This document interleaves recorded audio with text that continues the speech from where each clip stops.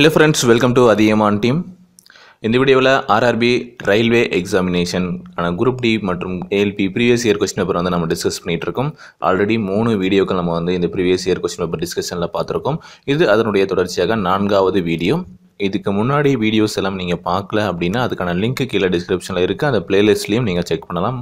அதுக்கான லிங்க்கும் கீழ டிஸ்கிரிப்ஷன்ல கொடுக்கிறேன். And Athiyaman டீம்ல இருந்து RRB Group D மற்றும் ALP and technician இந்த group C பணியிடங்களுக்கான ஆன்லைன் வகுப்புகள் வந்து எடுக்கப்படுகிறது ஆன்லைன் கிளாஸ். ஸோ இந்த கிளாஸில் ஜாயின் பண்ண விருப்பம் இருக்கக்கூடிய நண்பர்கள் கீழே இருக்கக்கூடிய எண்ணுக்கு தொடர்பு கொண்டு இந்த ஆன்லைன் வகுப்பில் இணைந்து கொள்ளலாம். இதை பற்றின அறிவிப்புகள் ஆல்ரெடி நம்மளுடைய வெப்சைட் அண்ட் சேனலில் அப்டேட் பண்ணியிருக்கோம். நீங்கள் அந்த தகவல்களையும் செக் பண்ணலாம். அண்ட் இது வரைக்கும் நீங்கள் நம்மளுடைய சேனல் அதியமான் டீமுக்கு சப்ஸ்கிரைப் பண்ணலை அப்படின்னா மறக்காமல் கீழே இருக்கக்கூடிய ரெட் கலர் பட்டனை ப்ரெஸ் பண்ணி சப்ஸ்கிரைப் பண்ணிக்கோங்க. கூடவே அந்த பெல் ஐக்கனையும் ப்ரெஸ் பண்ணிட்டீங்க அப்படின்னா நம்ம எப்பெல்லாம் புதிய வீடியோக்கள் போடுறோமோ அப்போல்லாம் அதுக்கான நோட்டிஃபிகேஷன் உங்கள் மொபைலுக்கு வரும்.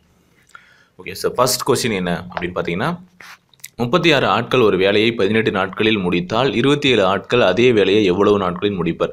Men and work. Okay, super, ஈஸியான கொஸ்டின் தான். ஓகேங்களா? ஸோ இதை பற்றி ஆல்ரெடி லாஸ்ட் வீடியோவில் நம்ம பார்த்துருந்தோம். அண்ட் 36 ஆட்கள் வந்து ஒரு வேலையை 18 நாட்களில் முடிக்கிறாங்க அப்படின்னா அண்ட் அதே வேலையை சேம் ஒர்க்.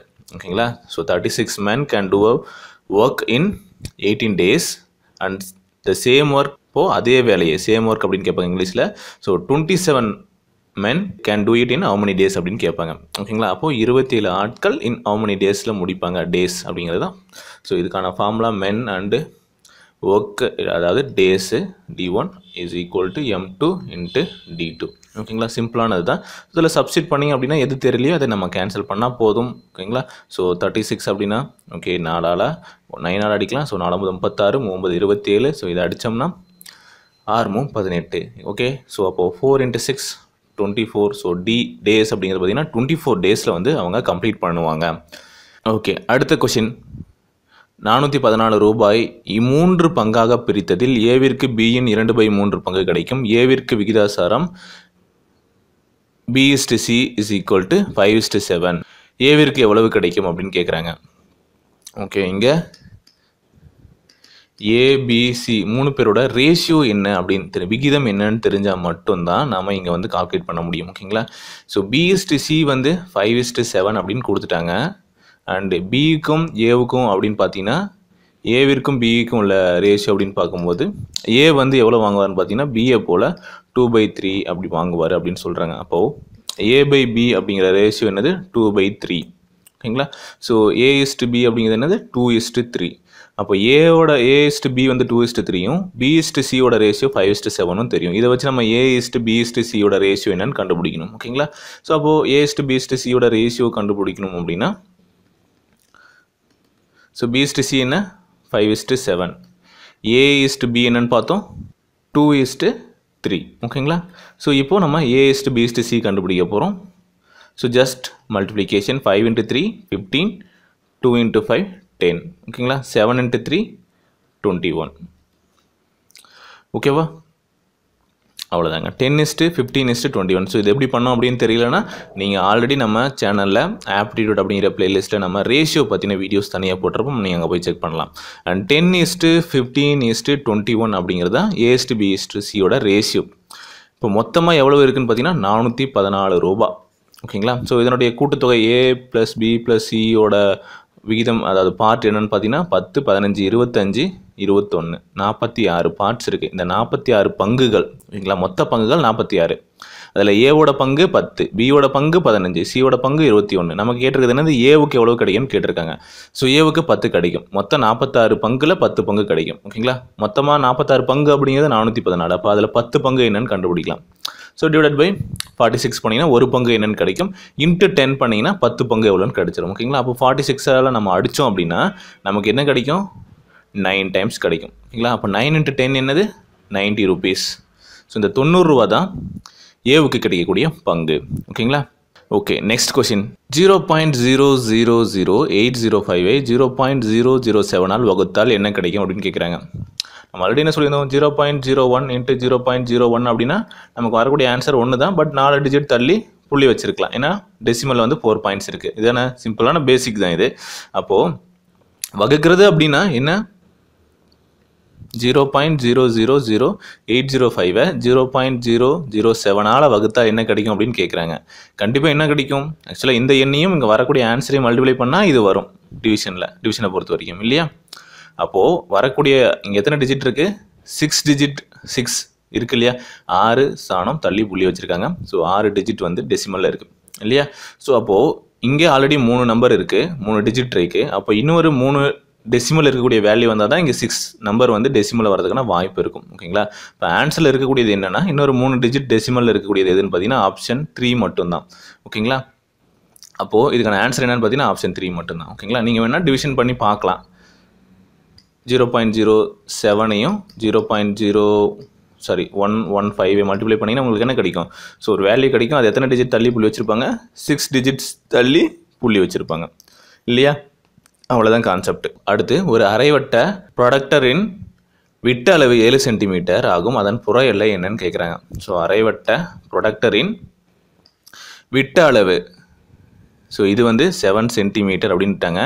அப்போது இதனுடைய புற எல்லைகளின் சுற்றளவு என்னன்னு கேட்குறாங்க. ஓகேங்களா? சுற்றளவு என்ன எப்படி கால்குலேட் பண்ணலாம் அப்படின்னு பார்த்தீங்கன்னா, ஸோ வட்டம் அரைவட்டம் அப்படிங்கிறது தானே அரைவட்ட ப்ரொடக்டர். ஓகே, அரைவட்ட ப்ரொடக்டருக்கு அப்படிங்கும் போது ஃபார்முலா என்னது? 2πr, ஒரு வட்டத்தின் சுற்றளவுக்கு அரைவட்டத்துக்கு by 2. ஓகேங்களா? இது அரைவட்டம், அதாவது இந்த லென்த்து மட்டும் என்ன அப்படிங்கிறது கண்டுபிடிக்கிறது. அப்போ இங்கே ஒரு லென்த் இருக்குல்ல, இது என்னது? d. அப்போ என்ன இது? πr + d. இது ரெண்டையும் கூட்டினோம்னா அதனுடைய எல்லையோட லென்த் என்னன்னு கண்டுபிடிச்சிடலாம். ஓகேவா? πr அப்படிங்கிறது 22/7. ரேடியஸ் அப்படிங்கிறது என்னது? 7 சென்டிமீட்டர் அப்படிங்கிறது விட்டம். அப்போது அதுலேருந்து by 2 போட்டிங்கன்னா உங்களுக்கு ரேடியஸ் கிடச்சிடும். ஓகேங்களா? விட்டம் diameter 7 centimeter plus diameter 7. So சிம்பிளாக 7 கேன்சல் பண்ணிடலாம். 11 + 7 = 18 சென்டிமீட்டர் தான் ஆன்சர். ஓகே, அடுத்த கொஸ்டின். 6897ஐ வகுப்பது 6, 8, 9, 7 வகுக்கணும். என்னென்ன ஆப்ஷன் கொடுத்துருங்க? 11 மட்டும் வகுக்கும், 11 ஒன்றே, 11 இல்லை 19 இல்லை, ரெண்டுமே வகுக்காது அப்படிங்கிறாங்க. 19 மட்டும் வகுக்கும் அப்படின்னு கேட்குறாங்க. 11, 19 ரெண்டுமே வகுக்கும் அப்படின்னு கேட்குறாங்க. ஸோ இதுக்கு டிவிசிபிலிட்டி ரூல் இல்லையா? டிவிசிபிலிட்டி இதை பற்றி நம்ம ஆல்ரெடி இதுக்கு முன்னாடி வீடியோலையும் இன்ஃபார்ம் பண்ணியிருந்தோம். அந்த டிவிசிபிலிட்டி ரூல் எல்லாம் பாருங்க அப்படின்னு சொல்லியிருந்தோம். ஓகேங்களா? ஸோ இதுக்கு நமக்கு 1லேருந்து 20 வரைக்கும் டிவிசிபிலிட்டி ரூல்லாம் நம்ம போட்டிருப்போம் நம்ம சேனலில். ஓகேங்களா? அதுக்கான லிங்க் கீழே டிஸ்கிரிப்ஷன் கொடுக்குறேன், செக் பண்ணுங்கள். இங்கே ஐமார்க் வரும், அதையும் செக் பண்ணலாம். ஓகே, இப்போ டிவிசிபிலிட்டி ரூல் தெரிஞ்சால் எப்படி இது ஈஸியாக பண்ணலாம்? இதில் தெரியலனா நீங்கள் என்ன பண்ணுவீங்க? 6, 8, 9, 7 11 வகுத்து பார்ப்பீங்க. ஓகே, 11 வகுப்படுமா? ஆமாம் வகுப்படுது அப்படின்னு சொல்லிட்டு ஸோ 7 ஓகே, ஸோ 77 வகுப்படுது அப்படின்னு சொல்லியிருப்பீங்க. அதே போல் திரும்பவும் 6897 19 வகுத்து பார்ப்பீங்க. ஓகே, 19 வகுத்து பார்த்தாலே நமக்கு திரும்பவும் வகுப்படுதா? ஸோ அதையும் நம்ம செக் பண்ணுவோம் இல்லையா? ஸோ இந்த மாதிரி எல்லாத்தையும் நம்ம செக் பண்ணிவிட்டு ஓகே வகுப்படுது அப்படின்னா ஓகே இதனால் வகுப்படுது, இல்லை 19 வகுப்படுதா, 2 வகுப்படுதா அப்படின்னு நம்ம போடுவோம். ஓகேங்களா? இதுவும் இல்லாமல் டிவிசிபிலிட்டி ரூல் தெரிஞ்சு அப்படி பண்ணியிருக்கலாம் அப்படின்னு பார்த்தீங்கன்னா 11க்கு டிவிசிபிலிட்டி ரூல் என்ன அப்படின்னு பார்த்தீங்கன்னா, ஸோ அதனுடைய அடுத்தடுத்த எண்களின் வித்தியாசம் அப்படின்னு சொல்லலாம். அதாவது 6 - 8 + 9 - 7. ஓகேங்களா? அந்த டிஜிட் இருக்கு இல்லையா, ஆல்டர்னேட்டிங் நம்பர்ஸ். ஸோ அதனுடைய வித்தியாசம் என்ன? அப்போது 6ஐயும் 9ஐயும் கூட்டினா 15 - 15 0 வருது இல்லையா? அப்போது இந்த ஒரு எண் 0 அப்படின்னு வந்துச்சு அப்படின்னா கண்டிப்பாக 11ஆல் டிவிசிபிள் ஆகும். இல்லை 11 வந்துச்சாலையும் 11ஆல் டிவிசிபிள் ஆகும். ஓகேங்களா? அதாவது இப்போ 121 இருக்குன்னு வைங்க. 1 - 2 + 1 இது எல்லாத்தையும் கூட்டினா 0 வரும். அப்போ இந்த 121 அப்படிங்கிறது 11ஆல் வகுப்படுமானா வகுப்படும். ஓகேங்களா? 363 இது 11ஆல் வகுப்படும் அப்படின்னு கேட்டிங்கன்னா 3ஐயும் 6ஐயும் கூட்டுறீங்க. ஸோ 3 - 6 + 3 ப்ளஸ்ஸு மைனஸு ப்ளஸ் அந்த ஆல்டர்னேட்டிவ் சம்ஸ் வந்து பார்க்குறோம். ஓகேங்களா? ப்ளஸ் மைனஸ் மாற்றி போட்டு அப்போது இது வந்து 11ஆல் வகுப்படும் அப்படிங்கிறத கண்டுபிடிச்சோம். இது பார்த்த உடனே நம்ம பண்ணிடலாம் இல்லையா? இதுக்கு நான் எவ்வளோ டைம் ஆக போகுது? 6 9 15 8 7 15 15 - 15 0. அப்போ 11ஆல் வகுப்படும் அப்படின்னு தெரிஞ்சது. அடுத்து 19க்கு டிவிசிபிலிட்டி ரூல் என்ன அப்படின்னு பார்த்தீங்கன்னா 6897 இந்த லாஸ்ட் நம்பர் இருக்கு இல்லையா 689 எடுத்துக்கோங்க. ப்ளஸ்ஸு இந்த லாஸ்ட் டிஜிட் 7 இருக்கு இல்லையா அதை 2ஆல் பெருக்குங்க. ஓகேங்களா? பெருக்குனா என்ன கிடைக்கும்? 689 + 14 கிடைக்கும் இல்லையா? இதை கூட ஆட் பண்ணுங்கள். இது கூட ஆட் பண்ணால் ஒரு நம்பர் கிடைக்கும். ஓகேங்களா? ஸோ இப்போ அதை தான் நம்ம இப்போ சிம்பிளாக பண்ண போகிறோம். இதான் கான்செப்ட். இது மாதிரி நம்ம கண்டினியூஸாக பண்ணிகிட்டே இருக்க போகிறோம். 689 இந்த 7 நம்ம 2ஆல் பெருக்கணும்னா 14. இதை ஆட் பண்ணுறோம் 3 மீதி 1 10 703. இப்போ இந்த லாஸ்ட் டிஜிட் இருக்கு இல்லையா, இதை திரும்பி தனியாக எடுத்து 2ஆல் பெருக்க போகிறோம். 3 2 6. இப்போ இதை விட்டுட்டு இங்கே 2ஆல் பெருக்கி போட்டிருக்கோம். ஸோ 76 அப்படின்னு கிடைக்கும். திரும்பவும் இந்த 6ஐ நம்ம 2ஆல் பெருக்கணும் அப்படின்னா 12ன்னு கிடைக்கும். ஓகேங்களா? இப்போ கூட்டினா 7 12 கூட்டினா 19. இந்த 19 அப்படிங்கிறது 19ஆல் வகுப்படுமானா வகுப்படும். அப்படி வகுப்பட்டால் இந்த முழு எண் 6897ம் வகுப்படும். ஓகேங்களா? அப்போது இந்த எண் வந்து 11ஆல் வகுப்படுமா 19ஆல் வகுப்படுமா, 2 ஆப்ஷன் தான் கொடுத்துருக்காங்க. செக் பண்ண போகிறோம். 11ஆல் வகுப்படுது, மேபி 19ஆல் வகுப்படுமானா டிவிசிபிலிட்டி ரூட் கரெக்டாக இருக்குது. அப்போ ஓகே, செக் பண்ணலாம். இல்லை அப்படின்னா நீங்கள் வகுத்து பார்த்துக்கலாம். தெரியாதவங்க நீங்கள் என்ன பண்ணுங்கள், 19 நம்பரை போட்டு நீங்கள் வகுத்து பார்த்துக்கோங்க. 57 மீதி 1 1, ஸோ 119. ஓகேங்களா? ஸோ இந்த மாதிரி போட்டு நீங்கள் வகுத்து பார்த்துக்கலாம். திரும்பவும் 6. ஓகேங்களா? அடுத்து நீங்கள் பண்ணிங்கன்னா ஸோ திரும்ப 3 வரும். இந்த மாதிரி நீங்கள் பண்ணும்போது 19ஆலையும் வகுப்படும். இதுவும் பண்ணலாம். இல்லை இதுவும் சிம்பிள் டிவிசிபிலிட்டி ரூல் தெரிஞ்சால் இதுவும் ஈஸி. அப்போது இதுக்கான ஆன்சர் என்னன்னு பார்த்தீங்கன்னா நமக்கு 11ஆலையும் வகுப்படுது 19ஆலையும் வகுப்படுது. அப்போ இரண்டுமே வகுக்கும். ஓகே, அடுத்து திரும்பவும் நமக்கு ஆவரேஜை பேஸ் பண்ணி இன்னொரு கணக்கு. எண் 3இன் முதல் 5 மடங்குகளின் சராசரி ஆவரேஜ் அப்பஸ்ட் 5 மல்டிபிள்ஸ் என்ன அப்படின்னு கேட்குறாங்க. ஓகேங்களா? முதல் 5 மடங்குகளின் சராசரி என்னன்னு கேட்குறாங்க. ரொம்ப சிம்பிளான கணக்கு தான். 3ஓட மல்டிபிள் என்ன? 3 6 9 12 15. முதல் 5 மடங்குகள் இதுதானே முதல் 5 மடங்குகள். இதனுடைய ஆவரேஜ் அப்படிங்கிறது என்னன்னா இந்த மிடில் நம்பர். ஏன் அப்படிங்கிறது நம்ம ஆவரேஜ் அப்படிங்கிற வீடியோஸ் தனியாக வந்து பார்த்துருவோம். அதுக்கான லிங்க்கும் வந்து கீழே டிஸ்கிரிப்ஷன் கொடுக்குறேன். நீங்கள் பிளேலிஸ்ட்லையும் செக் பண்ணலாம். அதெல்லாம் பார்த்தீங்கன்னா இது ரொம்ப சிம்பிளான கணக்கு தான். ஓகேங்களா? ஸோ இப்போ 1 2 3 4 5 இதனுடைய ஆவரேஜ் எதுன்னு கேட்டிங்கன்னா இதனுடைய மிடில் நம்பர் 3 இதுதான் ஆவரேஜ். ஓகேங்களா? ஸோ அதுபோல் இப்போது எண் 3இன் முதல் 5 மடங்களின் சராசரி அப்படின்னு கேட்டிங்கன்னா ஒன்று ஆவரேஜ்னா என்ன பண்ணுவீங்க, இது எல்லாத்தையும் கூட்டணும். 3 6 9 12 15 இது எல்லாத்தையும் கூட்டி நீங்கள் 5ஆல் வகுத்தீங்க அப்படின்னா ஆன்சர் வந்து 9 தான் வரும். இப்படி இந்த மாதிரி கன்சிக்யூட்டிவ் நம்பர்ஸாக வந்தது அப்படின்னா தொடர்ச்சியான எண்கள் 3 6 9 12 15 அப்படின்னு வந்துச்சுன்னா அதனுடைய மிடில் நம்பர் தான் அதனுடைய ஆவரேஜ். ஓகேங்களா? இப்போ 5 10 15 20 25 அப்படின்னு வந்துச்சுன்னா இந்த 5 எண்களுடைய சராசரி என்னன்னு கேட்டாங்கன்னா அதனுடைய மிடில் நம்பர் 15 தான் அதனுடைய ஆவரேஜ். நீங்கள் வேணால் 5 10 15 20 25 கூட்டி 5ஆல் வகுத்து பார்த்தீங்கன்னாலும் இதுதான் ஆன்சராக வரும். ஓகேங்களா? இன்கேஸ் இது வந்து ஆட் நம்பராக இருக்கிறதுனால, அதாவது 5 எண்கள் இருக்கிறதுனால மிடில் நம்பர்னு சூஸ் பண்ணிட்டீங்கன்னா, இன்கேஸ் 3 6 9 and 12 இந்த மாதிரி வந்துச்சு. இந்த 4 எண்களுக்கு சராசரி என்ன அப்படின்னு கேட்டிங்கன்னா ஸோ இந்த மிடில் நம்பர் இது ரெண்டுக்கும் நடுவில் வரக்கூடிய மிடில் நம்பர் என்ன 7 8 உள்ளே இருக்கக்கூடியது. ஓகேங்களா? ஸோ இதுலேயும் நம்ம எக்ஸாக்டாக சூஸ் பண்ண முடியாது. 7.5 அப்படிங்கிறது தான் இதனுடைய ஆவரேஜாக வரும். ஓகேங்களா? நீங்கள் வேணால் கூட்டி பாருங்கள். 3 3 3 6 9 9 9 18 18 12 30 30 4ஆல் நம்ம டிவைட் பண்ணணும். அடித்தோம் அப்படின்னா 7 நாங்க 28 மீதி 2 5 நாங்க 20 7.5. சரியா? ஸோ அப்போது அந்த மிடில் நம்பர் என்ன அப்படிங்கிறது மிடில் நம்பர் தான் நம்மளுடைய ஆவரேஜாக வரும். ஓகே, அடுத்து ஒரு இடத்தை புதுப்பிப்பதற்காக தரப்பட்ட ரூபாய் 24,500 25% கூரை செய்வதற்கு தரப்படுகிறது. எவ்வளவு பணம் மற்ற வேலைகளுக்கு மீதமாகிறது அப்படின்னு கேட்டிருக்காங்க. கொஸ்டினை நல்லா புரிஞ்சுக்கணும். கூரை செய்வதற்கு மட்டும் 25% தரப்படுகிறது. எவ்வளவு பணம் மற்ற வேலைகளுக்கு மீதமாகிறது. கூரை செய்வதற்கு எவ்வளவு பணம் செலவாகுதுன்னு கேட்கல, மற்ற செலவுகளுக்கு எவ்வளவு மீதமாகுதுன்னு தான் கேட்குறாங்க. அப்போ அந்த 24,500 அப்படிங்கிறது 100%. அதில் 25% பணத்தை கூரை செய்வதற்கு செலவு பண்ணிட்டாங்க. இப்போ 100% அப்படிங்கிறது 24,500. இப்போ அதில் 25% என்னன்னு கண்டுபிடிச்சா போதும். சிம்பிளாக டிவைட் பை 4 பண்ணிங்கன்னா 25% கிடைச்சிரும் இல்லையா? பர்சன்டேஜ் வீடியோஸ் நம்ம பார்த்துருப்போம். ஓகே, அப்போது அடித்தோம் அப்படின்னா 6 நாங்க 24 ஸோ 50 அப்படின்னு இருக்கு. ஓகே, ஒரு நாங்க மீதி 1 2 நாங்க 8 மீதி 2 5 நாங்க 20 6125 அப்படிங்கிறது அந்த 25%. உடனே 6125 ஆப்ஷனில் இருக்கும் டிக் பண்ணிட்டீங்க அப்படின்னா தப்பு. ஏன் அப்படின்னா ஏன்னா இந்த 25% கூரை செய்வதற்கு பயன்படக்கூடிய செலவு. சரியா?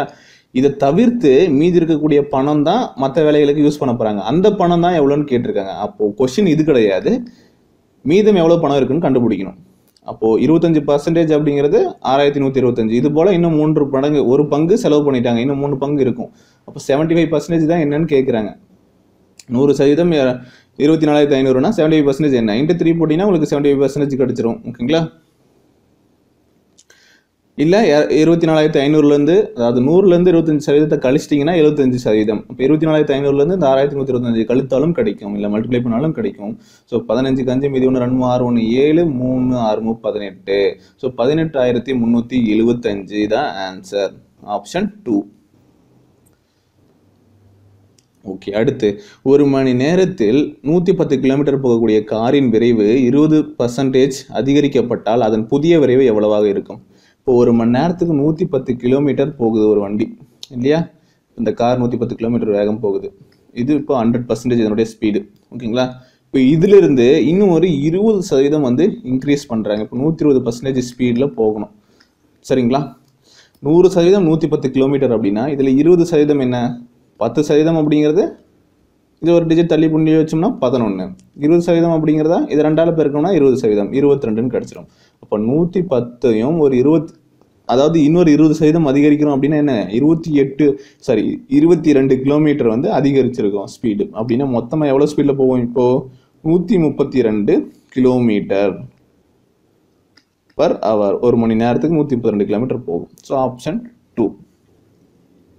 அடுத்து ஸோ 792.02 + 101.32 - 206.76. ஸோ ரொம்ப சிம்பிளான கூட்டல் கழித்தல் தான். ஓகேங்களா? ஸோ எல்லாமே பார்த்தீங்கன்னா 5858. ஸோ ரொம்ப கன்ஃபியூஷனாக இருக்குது. நீங்கள் எல்லாத்தையும் கூட்டியே போட்டுக்கலாம்.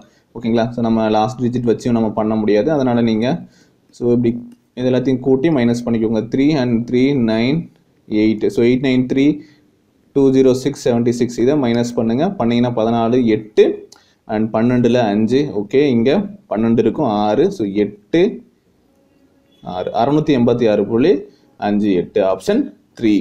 ஜஸ்ட் ஒரு 10 செகண்ட் தான், சிம்பிளான கணக்கு கூட்டல் கழித்தல். அடுத்து ஒருவன் ரூபாய் 1200க்கு வாங்கிய பொருளை 20% குறைவாக நஷ்டத்தில் விற்பனை செய்தால் அதனின் விற்பனை விலை என்ன? 1200 ரூபாய்க்கு வாங்கியிருக்கான். ஓகேங்களா? காஸ்ட் ப்ரைஸ் இப்போ அவங்ககிட்ட இருக்கு இந்த பொருள். நீங்கள் என்ன பண்ணுறீங்க அப்படின்னா இதில் 20% நஷ்டத்தில் விற்கிறீங்கன்னா இதோட கம்மியான விலைக்கு தான் விற்றுருப்பீங்கன்னு அர்த்தம். இதில் 10% அப்படிங்கிறது 120 ரூபா, 20% அப்படிங்கிறது 2ஆல் பெருக்குன்னா 240 ரூபா. 240 ரூபா குறைத்து விற்றுருப்பான். இப்போ 1200லேருந்து 240 ரூபா குறைத்து விற்றாதான் அதனுடைய விற்பனை விலை 20% நஷ்டமாகும் இல்லையா? அப்போ 1200லேருந்து இந்த 240 கழிச்சிங்க அப்படின்னா வரக்கூடியது தான் ஆன்சர். Okay, so 960. ஆப்ஷன் 4. அடுத்து 2:9 = x:18. இப்போ எக்ஸோட வேல்யூ என்னன்னு கேட்குறாங்க. ஆல்ரெடி நமக்கு தெரியும், இந்த மாதிரி கணக்குகள்லாம் நம்ம பண்ணியிருக்கோம். 2/9 = x/18. இப்போ எக்ஸ் என்னன்னு கண்டுபிடிங்க. சிம்பிள், அவ்வளோதான். ஓகேங்களா? ஆக்சுவலாக இது ரெண்டும் விகித சமத்தில் இருக்குது, ப்ரொபோர்ஷனில் இருக்குது. ஓகேங்களா? 2:9 x:18. அப்போ இது பார்த்தீங்கன்னா 2 டைம்ஸ். அப்போ இங்கே இது வந்து இங்கே 2 வரணும்னா இங்கே என்ன இருக்கும்? 4 இருக்கணும். சரிங்களா? அப்போ தான் இதனுடைய எளிய விகிதம் பார்த்தீங்கன்னா 2:9 வரும்.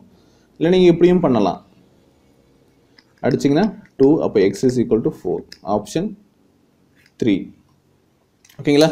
ஸோ இது போல தான் நீங்கள் வந்து கணக்குகள் வந்து எக்ஸாமில் கேட்பாங்க, ஆர்ஆர்பி ரயில்வே எக்ஸாமை பொறுத்த வரைக்கும். ஸோ இந்த கணக்குகள் ரொம்ப பேசிக் லெவலில் தான் இருக்கும். கொஞ்சம் கால்குலேஷனும் கொஞ்சம் ஸ்பீடும் இருந்தால், ட்ரிக்ஸும் தெரிஞ்சால் நம்ம ஸ்பீடாக கால்குலேட் பண்ணிடலாம். எல்லாராலையும் இந்த கணக்குகள் எல்லாம் ஈஸியாக சால்வ் பண்ண முடியும். பட் எவ்வளோ வேகமாக நீங்கள் அதை சால்வ் பண்ணுறீங்க அப்படிங்கிறது தான். இதுக்கு நிறைய ப்ராக்டிஸ் இருந்தால் நீங்கள் வேகமாகவே சால்வ் பண்ண முடியும். ஸோ இது போல் ஒவ்வொரு டாப்பிக்கோட பேசிக் கான்செப்ட்டும் ஆல்ரெடி நம்மளுடைய சேனலில் நம்ம அப்டேட் பண்ணியிருக்கோம். அந்த வீடியோஸ் எல்லாம் பாருங்கள். அதுக்கான பிளேலிஸ்ட்டும் கீழே டிஸ்கிரிப்ஷனில் கொடுக்குறேன். அப்போ தான் இந்த கணக்குகள் எல்லாம் ஏன் இப்படி இந்த கான்செப்ட் யூஸ் பண்ணி போட்டாங்க அப்படிங்கிறது உங்களுக்கு புரியும். ஓகேங்களா?